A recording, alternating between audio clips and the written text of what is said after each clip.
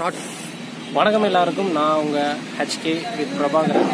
And இன்றைக்கி நம்ம வந்துட்டு ஒரு பெரிய சைட்டில் இருக்கோம். அந்த சைட்டில் வந்துட்டு இப்போ வந்து பேஸ்மெண்ட் ஒர்க் போயிட்டுருக்கு. அண்ட் அந்த பேஸ்மெண்ட் ஒர்க்கில் இப்போ நம்ம பார்க்க போகிறது பார்த்தீங்கன்னா ரெக்டாங்குலர் காலம் அண்ட் அதனுடைய ரெயின்ஃபோர்ஸ்மெண்ட் டீட்டெயில், அப்புறம் அதனுடைய ஃபார்ம் ஒர்க் அப்படின்றத பார்க்க போகிறோம். குறிப்பாக இங்கே வந்துட்டு ஃபார்ம் ஒர்க் நடந்துட்டு இருக்கு பார்த்தீங்கன்னா உடன் டைப் ஃபார்ம் ஒர்க் நடந்துட்டுருக்கு.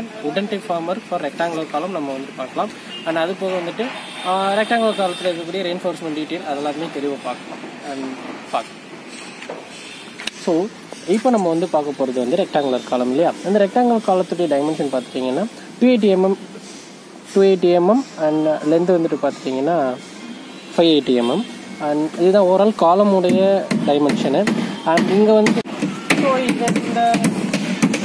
இந்த காலமுடைய கிளியர் பார்த்துட்டிங்க அப்படின்னு சொல்லிட்டிங்கன்னா இந்த இடம் வந்து 40 mm அண்ட் இந்த இடம் 40 mm வரும். அண்ட் இப்போ வந்து நம்ம ஓவராலாக காலம் பற்றி சொல்லியாச்சு. அண்ட் இதில் இருக்கக்கூடிய ரெயின்ஃபோர்ஸ்மெண்ட் டீட்டெயில் பற்றி பார்ப்போம் அப்படின்னு சொல்லிட்டு பார்த்தீங்கன்னா மெயின் ராடு வந்துட்டு பார்த்தீங்கன்னா இங்கே அரௌண்ட் இது ஃபுல்லாகவே மெயின் ராடு தான். அண்ட் அந்த மெயின் ராடுடைய இந்த கார்னரில் மட்டும் 20 mm ராடு கொடுத்துருக்காங்க. அண்ட் இடையில இருக்கக்கூடிய ராடில் வந்து 16 mm ராடு. இப்போ இதெல்லாம் 16 mm, இது 20 mm ராடு வச்சுக்கோங்க. ஸோ அதுக்கப்புறம் வந்து உங்களுடைய லேட்ரல் டைஸ் பார்த்துட்டிங்கன்னா 8 mm ராடில் கொடுத்துருக்காங்க. அண்ட் இப்போது இப்போ ராட் பற்றி பார்த்து என்னென்ன டைப்ஸ் ஆஃப் ராட் கொடுத்துருக்காங்கன்றத பார்த்துச்சு. அண்ட் அதுக்கு போக பார்த்தீங்கன்னா இந்த ஸ்பேசிங் அப்படின்றது ரொம்ப இம்பார்ட்டன்ட்.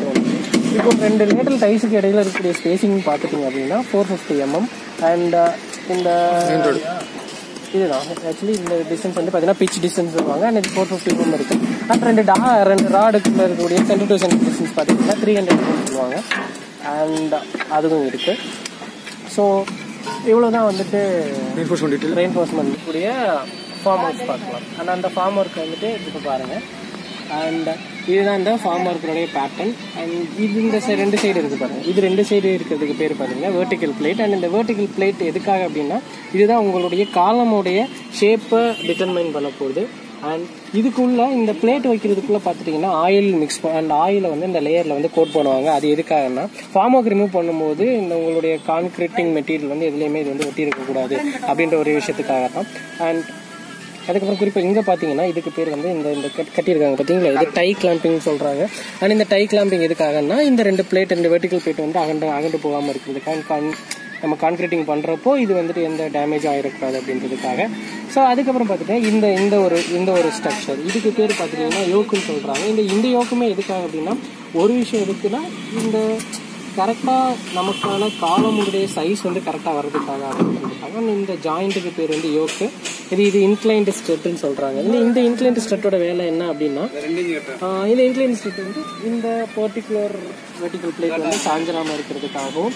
அண்ட் இன்க்ளைன்டு ஸ்ட்ரெட் முடிஞ்சிருச்சா. ஸோ இந்த இன்க்ளைன்டு ஸ்ட்ரெட்டை பார்த்துட்டிங்கன்னா இந்த இடத்துல கனெக்ட் பண்ணியிருக்காங்க. எது கூடனா இது ஒரு பிளேட்டு கூட கனெக்ட் பண்ணியிருக்காங்க இல்லையா. இந்த பிளேட்டுக்கு பேர் சோல் பிளேட்டுன்னு சொல்கிறாங்க. அண்ட் இந்த கனெக்ட் பண்ணியிருக்காங்கல்ல இந்த கனெக்ஷனுக்கு பேர் ஸ்டேக்ஸ்ன்னு சொல்கிறாங்க. ஸோ இப்படி தான் வந்துட்டு ஒரு கம்ப்ளீட்டாக வந்து ஸோ நமக்கு தேவையான தகுந்த மாதிரி இன்க்ளைன்ட் ஸ்ட்ரெட் வந்து அட்டாச் பண்ணிக்கலாம். இப்போ வந்து பார்த்தீங்கன்னா ரெண்டு அட்டாச் பண்ணியிருக்காங்க பார்த்தீங்களா. இது ரெண்டுமே எதுக்காக அப்படின்னா கரெக்டாக வந்து என்னோடய ஃபார்ம் ஒர்க் கரெக்டாக இருக்கணும். கான்கிரீட்டிங் இந்த ஃபார்ம் ஒர்க்னால எந்த டேமேஜும் வந்துருச்சு. ஸோ சின்ன ஒரு ஷேக் வந்துட்டாலும் நம்மளுடைய காலமுடைய ஸ்ட்ரக்சர் அண்ட் ஷேப் வந்து மாறிடும்.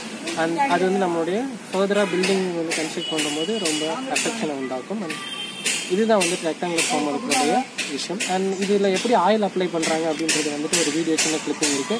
அண்ட் அது போக வந்துட்டு எப்படி வந்து இந்த ஃபார்ம் ஒர்க் வந்து ஒர்க் பண்ணாங்க அப்படின்றது தனி சின்ன கிளிப்பிங் இருக்குது. அண்ட் இந்த வீடியோ பின்னாடி பாருங்கள். அண்ட் இதன் ஷைனிங்காக படிக்கிறேன்.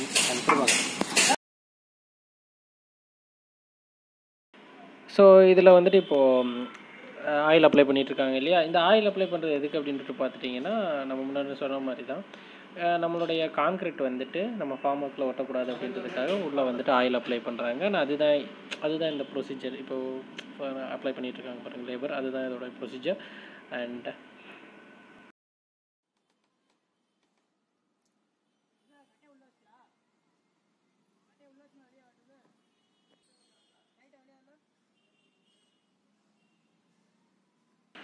அண்ட் இப்போ பார்த்துட்ருக்கிறது பார்த்துட்டிங்கன்னா அவங்க வந்துட்டு இப்போது நமக்கான அந்த ஃபார்ம் ஒர்க்கை வந்துட்டு ஃபிட் பண்ணிகிட்டு இருக்காங்க. திஸ் இஸ் அவங்க எல்லா ஃபிட்டிங்ஸ் எல்லாமே எப்போவுமே எல்லா இடத்துலையுமே இப்படி தான் நடக்கும். அண்ட் அதனுடைய லைவ் வீடியோ தான் இது.